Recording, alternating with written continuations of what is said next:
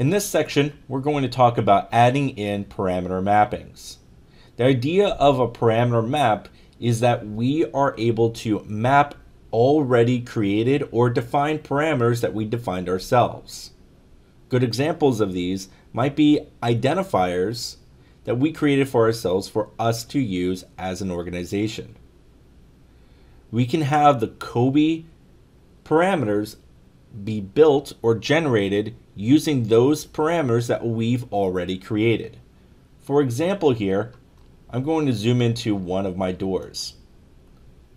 Here I'm going to be clicking on my door and I have a parameter here called sample designation parameter.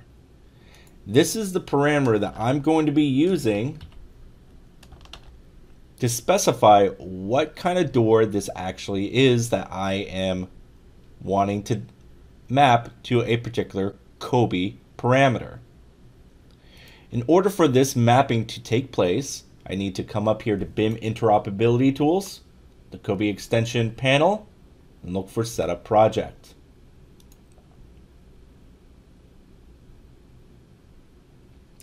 Here, if I look all the way down, I have parameter mappings.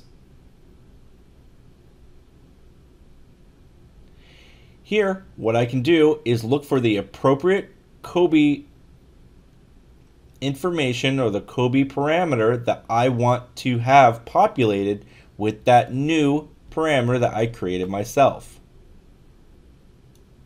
So for this example, I'm going to be looking for my component, and here I'm going to be looking for component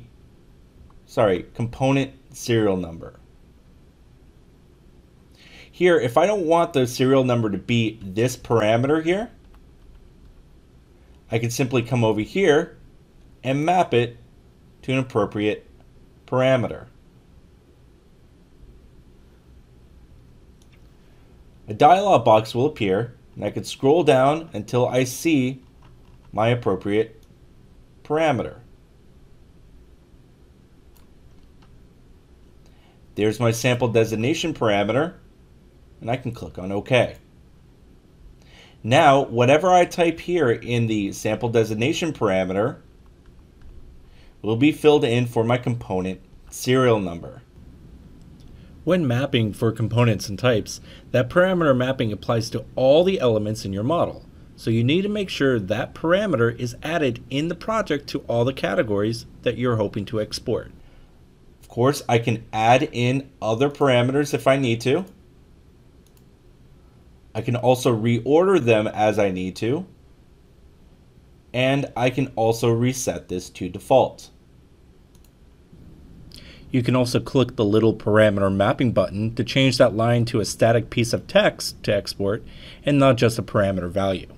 When I am finished, I can click on Save and Close. And then after a brief moment, it will update those maps.